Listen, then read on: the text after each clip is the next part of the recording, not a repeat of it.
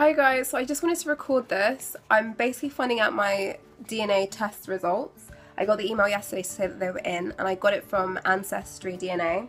It was a competition I actually won, so yeah, I'm about to find out my ancestry. I'll give you a little bit of background information on myself. I am from the Caribbean. My dad's from Barbados, my mum's from Grenada.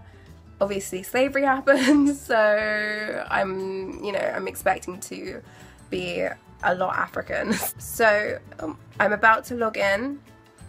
I've got the email up. I'm about to click see my results. Oh my god. Oh my god. I don't know what I'm looking at. Oh my god. Okay, so I'm 23% Cameroonian / Congo, 21% Nigeria, 21% Ivory Coast. See full estimate. Oh my god. I'm 21% Ivory Coast / Ghana, 14% Benin, Togo.